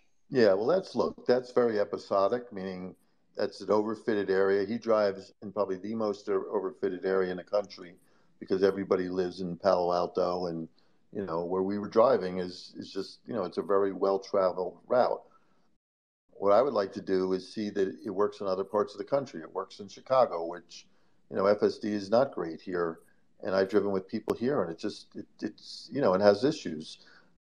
I would like to see Tesla assume liability and say, if it screws up, it's not it's the car's fault. It's not the driver's fault. And, I tried to quiz Martin on that when I met him, and I just don't hear that they're anywhere close to that. And maybe they're not. And to me, if they would assume the liability, I would feel much more that they're close to being level 4, level 5. But they don't seem, maybe they're waiting until they get there, and then they'll assume they'll assume legal liability if the car screws up. But right now, they're still putting it on the driver if it screws up. So the funny thing actually is that when they assume legal liability for you, that's a plus. While I fear when they assume legal liability, the market will punish them thinking, my gosh, now they have so much liability. Not if it works. Not if it works. Because then you assume that they believe, look, they know more about FSD than anybody. And if they could see that it works 99.9% of the time, that to me would be when they would assume legal liability, if it works. But to the fact that they haven't assumed it, which means they're keeping it at level 2, means they don't have confidence that it works 99.9% of the time. Maybe, or maybe they just don't want so many people on FSD until it gets to be 99.9% of the time. I don't know. I don't know why they're so slow to accept legal liability unless they don't have the confidence that it's there yet. I don't know. I don't know the answer. But they obviously don't have conviction yet because it's such a marketing tool. If you say this is now level 4 and it'll work 99.9% of the time, I would think that would sell more FSD packages. Don't you? Sure. Yeah. No, I agree with you because then obviously that would take the insurance off any other cost, right? It's just not worth. Yeah, I don't think it's worth the liability though. With the $12,000 per car, if there's an accident, I get it. It would incite trust, but talk about upside downside. Why would you want to assume liability for 4? Because that's the only way you can get a robo-taxi license. You can't get it unless you're willing to assume the liability. These things will happen at the right moment when they're ready. Then it turns on, and they'll be able to accomplish it. But I think there's such a long way before you get regulatory approval. Yep.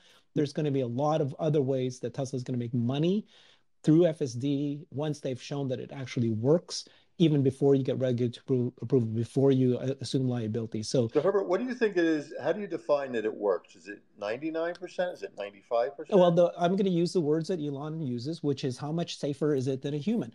Currently, probably we're 2 times safer. He has said that he believes hardware 4. That's qualitative. Well, there are statistics, I guess, and they've got enough billions of miles that they drive. They actually can tell you today that autopilot is already so much safer. I don't know if they've actually announced exactly how much safer it is than human on the highways, but on the streets, I've heard them say 2 times, and then eventually they want to get to 6 times safer with hardware 4, and I think that hardware 3, I think he said, is maybe only 3 to 4 times. And then once they get to 2 times safer, they're going to work towards 4 times, 6 times, and 8 times, and 10 times safer than a human. That's what he has said. He just recently tweeted that out, literally just 3 weeks ago. We're not there yet, but FSD 12 is the promise that, again, if you've watched the video from Adeswami and showing what this can do, how it's teaching itself, that is now going to be, it's what's being used to address all these edge cases.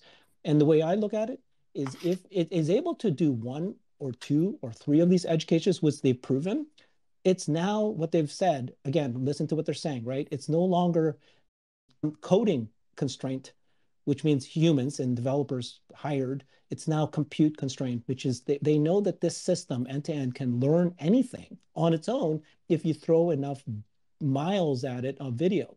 And so at this point, the confidence level is very high that you're going to get to the 99.99. We are not there. It might take several years, but the confidence level is very high at this point. But it can also happen very quickly, Gary. This version 12 is going to be rolled out. I think they're all thinking it might roll out to our consumers' hands by the end of this year. Might take longer, but they're building out. They've now got 3 supercomputers, Gary. So by next year, they're going to have not only the largest supercomputer in the world, it's going to be 20 times larger than the current capacity today. So, you can't tell me I'm not going to value the company with any AI at all until they have revenue when they've got going to be the 3 largest supercomputers in the world in their hands within a year.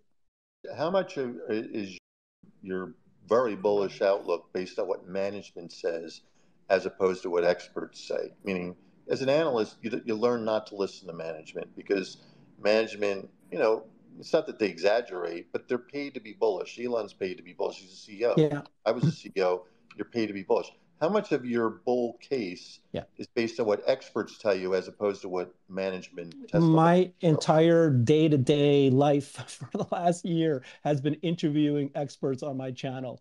And I ask people, robot experts, people who've been co-founded robot experts, and let's dive deep and let's really understand this bot and let's find out what they're doing.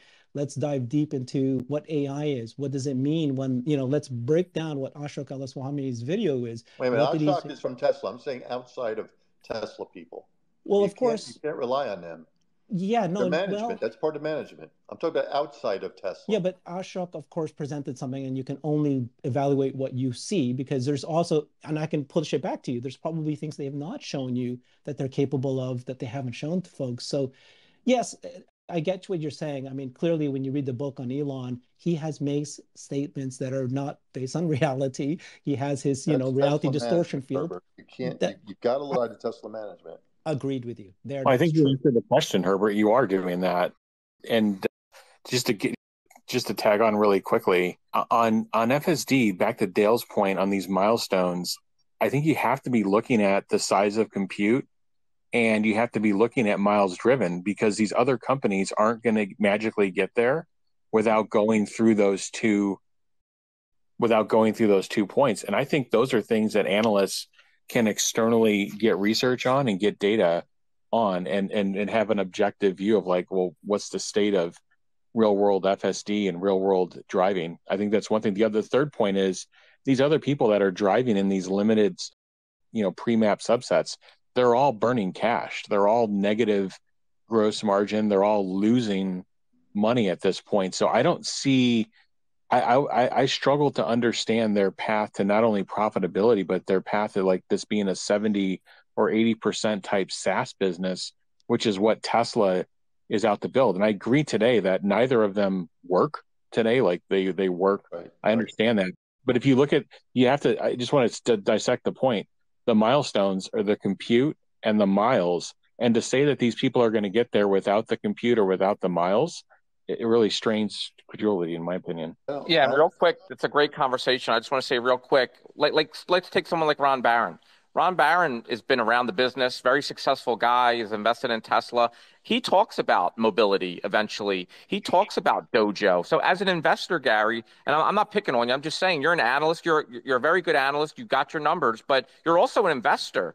Investors have to look at the future. And if you don't try to come up with some type of scenario that, okay, if this happens, I don't need an exact number, but man, that's going to be worth a lot. I need to own the stock. And maybe you do that. You're just not putting numbers to it. But not only you're an analyst, you're also an investor. So I think that's what we're talking about it. We're talking from more of an investment look at it rather than just, I need some numbers to get a valuation. I think an investor can look at these other things and with some reasonable evidence, which I think Herbert just said very eloquently that Christian, we're portfolio managers. We own it. It's our second largest position.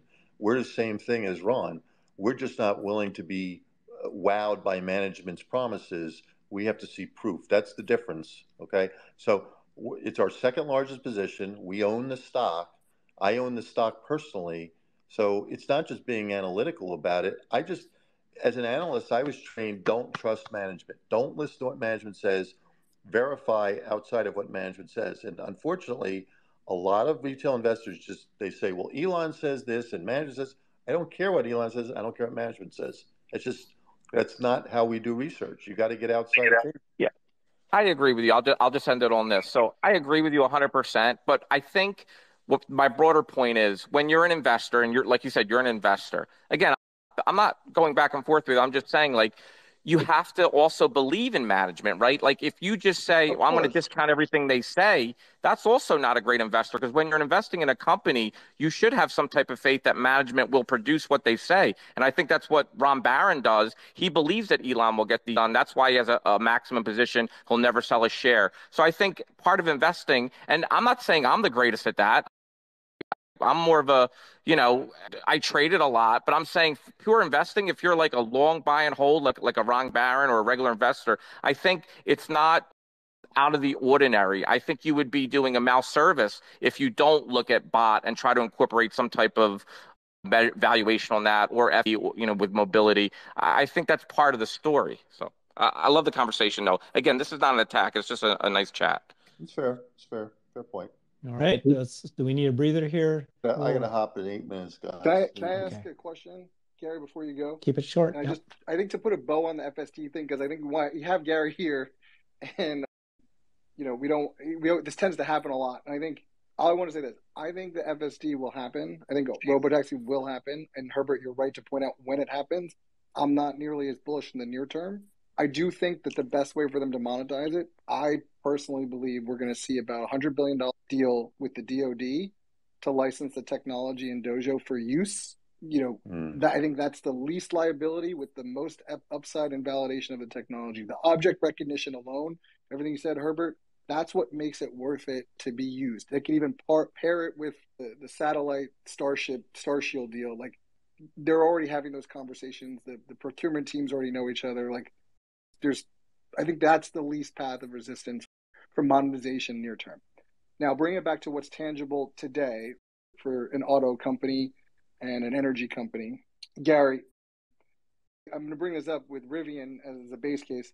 Rivian beat in their revenue expectations last quarter because of the switch to LFP batteries. They got rid of the expensive nickel batteries. Tesla, and I've been early, I don't think I'm wrong. Tesla's in the transition by partnering with CATL, and management has made this assertion. Their suppliers have made this assertion and verified it in their earnings and their deliveries. Tesla's their number one customer for LFP and the new M3P battery technology. And I think that a lot gets put on the prices of Tesla, and we don't do as much analysis in the cost. Now, I agree with you can't trust management, but you can trust the suppliers who also do public reporting. What needs to happen from a street perspective for people to understand that the margins from the battery costs and the new production efficiencies, right, need to have been going down at a rate that's commensurate with sort of maybe the price adjustments, and that maybe the price adjustments don't matter relative to where they're going on the production side. The second part of that question is, I think if you take a conservative view of unit production capacity today, I think that realistically, you could say on the low side, 1.25 million Shanghai, 750, 800,000 Fremont, 500,000 Berlin, 500,000 Austin, right? So you have 3 million cars. Forget the 10 million or 20 million. What year do you get to 5 million cars? And if I'm right on the battery supply side and Tesla's half right on what their cost efficiencies are going to be on the production side, where Baglino said that they're going to see a 24% reduction in cost from 19 to 2022 in their forward operating model. How do you put that into your model going out as far as adjustments on the efficiencies for the gross margins? Look, first question, it's really hard because Tesla doesn't give you any of those cost side information, not even on a once a year basis. If we could track them instead of what you're saying, which is piecing together from suppliers, then we could all kind of keep track of it and then, once a year at least true it up in our models. But since they don't give it out, they just give you revenue and they give you profit, and then everything else is in the middle. It's in cost. Because they don't give any cost components out, you're kind of left to doing what you're doing, which is say, okay, let's make up some numbers to figure out what the different pieces are in terms of labor costs, what the materials costs, and what the overhead costs are. I don't know how to model because Tesla's never even given them out, even in an annual report. So you're just throwing numbers up there and hoping that you're right. And then once a year, I can't true it up. To be fair, Gary, I'm not trying to make up all the numbers. I'm trying to hone in on one component. So if I know how much we know for a fact they're buying battery cells. You can 100% figure out exactly what CATL sells the battery cell for. They report. I understand it, but I don't have anything in Tesla that shows the raw material part of COGS. If you think of COGS as raw materials, there's labor and there's overhead. I can't even tie out any one of those things. Where with other companies I can. Yeah.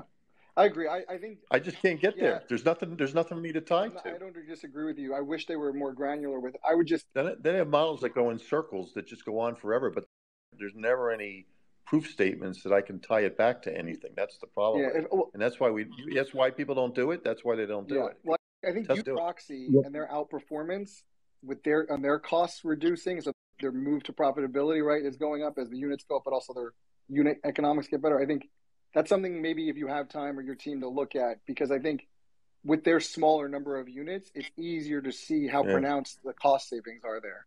Yeah.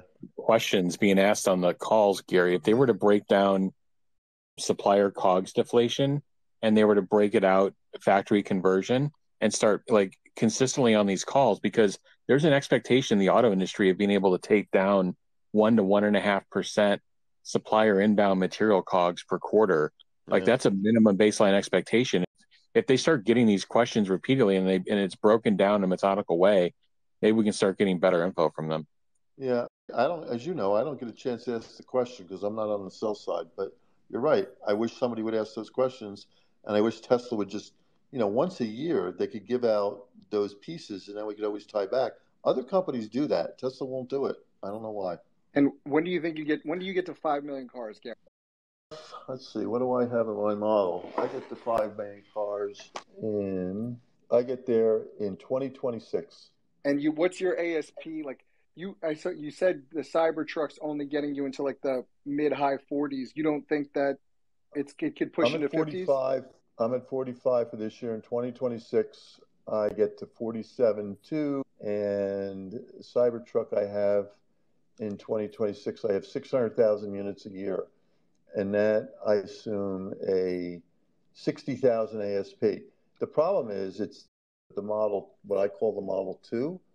I have that in my 5 million units. I have that 1.2 million units in 2026, and I have an average selling price of 30 on that. So it drags down my ASP because it's a bigger percentage of the mix. Now, if I'm wrong and Cybertruck is say 1.2 million, then you can get a higher ASP. But because I have the compact driving volumes after about, like I have Model Y in 2026 is 2.1 million units, but by 2030, I've got the Model 2 at 3.5 million units. But why do you think that the CUV, like if the CUV is the number one segment in all OEMs today, why would that not be the majority? Like I have the Model Y and the Cybertruck being the two biggest units in my model as it moves further out. Why do you have the Y shrinking so much? Because it's priced at $50,000, and that's not the most of the TAM. Most of the TAM is under $30,000, and if you're going to really get a lot of units, you got to go after that business. That's why I've always been a big fan of them with the Model 2, because that's where still the lion's share of the TAM still is. It's under $30,000. So if I can I agree with you. I would say if you were to comp it to GM's number one and two cars sold is the pickup trucks, so whatever, the Silverado. Yeah. And then the number two is actually the Chevy Equinox, their CUV. And it's actually really close. GM's But Toyota is Corolla and RAV4, which are under $30,000. Well, yes and no. The RAV4s, they actually sell for more, and it's a lot of leases. But I would just say the reason why I'm comping to GM, as an example, and I think they're a horribly managed company, but GM's average unit price is about $52,000 today. And they were doing, and even it was last year and the year before, and they're doing about 5.5 million. I agree with you on volume. If Tesla's going to get to 10 and 20 million, I think the ASP is lower, definitely lower. 5.5 million or 5 million in 110 million SAR, that's not real volume.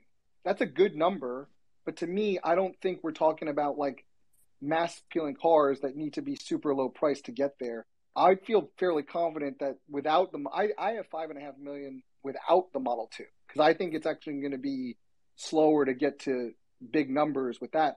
I think that we're going to see a 400-mile 3 and a 400-plus mile Y in the next 12 months or less. And I think the Cybertruck and the S and the X, like I think the Cybertruck's going to be a bigger unit than we realize going forward. And like once they hit the road, I think like if we have 2 million pre-orders, you can discount it by half. But once they're on the road, you can easily see another million or plus coming in relatively quickly. And that's just thinking domestic. Look, I have to go, but I have this debate every day with the Bears, and every day, the Bears will say, "Why do you think Cybertruck is going to be even 600,000 units?" I said, "This is reminiscent." I had this discussion today with somebody of Model Y. When Model Y came out, what was it, in 2020? The Bears all said it's a big, ugly Model 3. Nobody, if people buy it, it's just going to cannibalize Model 3. And they were wrong. It actually substantially increased the TAM because, to your point, you went into the CUV segment, which was the largest segment, was the fastest growing segment. I think pickups is going to do the exact same thing. You're getting a whole new set of customers, totally incremental, right? So I agree with you that Cybertrucks will be huge.